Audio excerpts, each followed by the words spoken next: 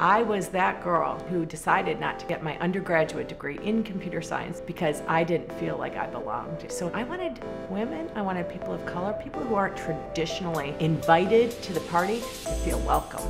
To have an organization that's sole purpose is to reinvent that image that you're used to seeing and ensure that that space is inclusive, we have to do this work.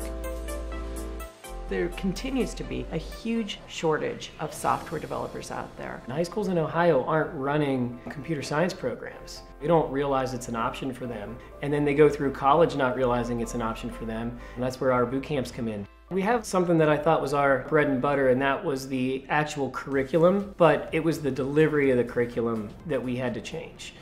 Doris and I met up at the early days of We Can Code It. I saw what she was doing and I loved it. I thought, of course, this is the way to teach things. This is how people get motivated to want to learn, and that's most of the battle. At this point, all of our instructors go through training in the Korda method.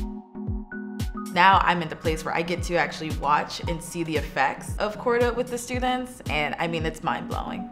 We've always been project-based, but what we really embrace with this is having them be a lot more research-based, really removing a lot of the lecture part of it. And in much the same way, the requirements for the projects that they're building have become a lot more open. In the past, we've seen a fair amount of parroting where, you know, if I'm lecturing, really easy to just say, well, that code works, I'm gonna copy that and know that my thing's gonna work. With less of that, not none of it, they really have to find their own answers. There's a greater comprehension of what they're doing. They actually have to know how to develop it.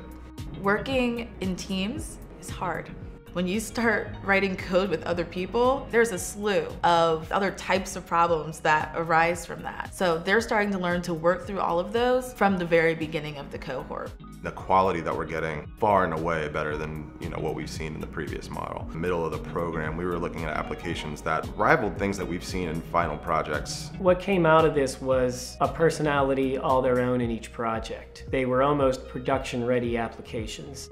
I think we'll do this as human nature. We'll box individuals into a certain what we think they're capable of doing. If you don't try it and experience it, you're not going to see what students are actually capable of.